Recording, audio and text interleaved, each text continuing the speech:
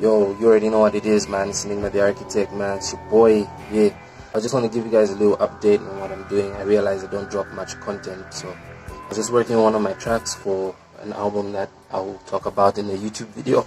I'm working on a YouTube video that's explaining a couple of albums, so you probably heard me say this before if you've seen my page. But yeah, just working on like delivery for the video. So yeah, just working on that. Hope you like it. It's called Amnesia. You should check it out. Album is called, yeah, I don't want to give that away just yet. So anyway, we'll talk later. Why would these niggas even want to travel, man? It's ridiculous, man. Thought of that's just ridiculous. I mean, it's Geno music. Must have amnesia or something, man. Because what I did to them before, huh? Don Barzini, you already know.